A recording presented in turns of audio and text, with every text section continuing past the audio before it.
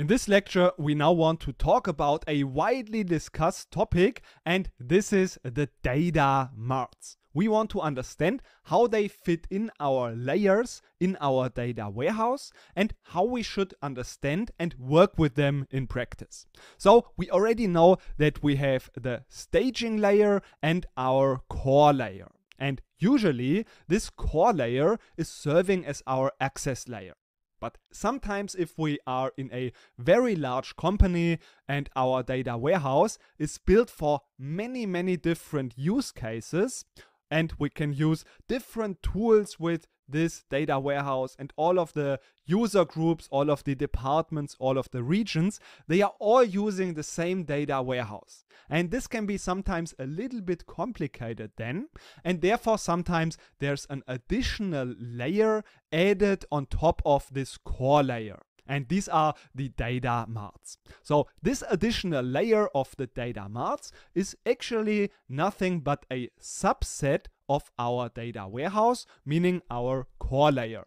And the data in these data marts is modeled in a dimensional way. So we have fact tables in the middle and dimension tables around these fact tables. But don't worry, we'll talk about that later on as well. And note also that if our core layer is serving as our access layer, which is possible, sometimes we don't need the data marts, then also in this core layer, the data can be modeled into dimensions and facts. But also what is possible that since these data marts are really built for a specific use case, this is what makes them a data mart, we can also sometimes further aggregate the data so that it serves really our use case.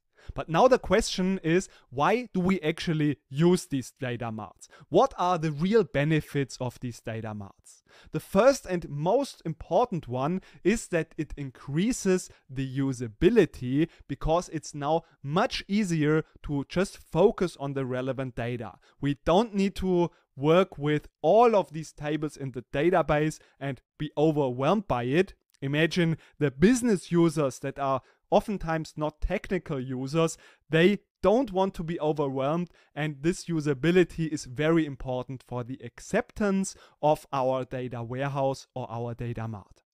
And therefore, a data mart can play a huge role in that.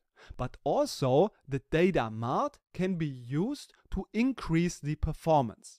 This is because the data is modeled in a dimensional way, and we can use specific technology for that.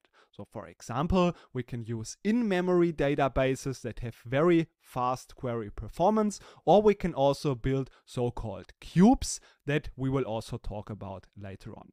So with this increased performance, again, we have better usability and better acceptance. So this is the main reason why we want to use data marts. But now, what are the use cases in practice when we want to use such data marts? We've already talked about, and this is one of the very important use cases, we can have different tools using our data warehouse. So for example, we can have data visualization with Power BI. And then it's very good if the data is in memory databases. So this is good for the performance and what gives very good results for Power BI. But for other tools, for example, we want to do some predictive analytics with some other tools, then we don't need to have the data stored in a in-memory database. And therefore, we can have another data mart, maybe also with different data and a different database type. So this is the first use case. But then also it can be different departments with different use cases. So we have the sales team and we have the finance team, we have the marketing team, and all of that is stored in our core, but it's not relevant for all of the use cases and all of the departments. But also another use case can be that we have just different data marts for different regions. Overall, we can just summarize that a data mart is built for different use cases, whether it be different tools, different departments, or different regions. And this is what we should remember about the data marts. I know that this is such a widely discussed and very controversially discussed topic sometimes that I just want to note here that we shouldn't get too hung up with it. So sometimes the data mart, for example, is described as a small-scale data warehouse. But then there are other people that really argue with that and say you cannot understand it like this. This is wrong for data marts. But my point, if this helps you with understanding, then it is okay. Because you should not get hung up too much, in my opinion, with this terminology, but you should instead just focus on the business problem that is in front of you. And if you think that this data mart can be of a benefit for you, then you can use it. And it's not so important to just have this terminology and discuss and argue about that. So also the same goes for the question if you should use a data mart or if you should just use the data warehouse. And again, this depends on how centralized your core is or your data warehouse is and how many use cases you have. So again, I wouldn't make it up to the philosophical discussion, but just practically focus on the business problem. If this is a good solution in your case, you should absolutely use a data mart.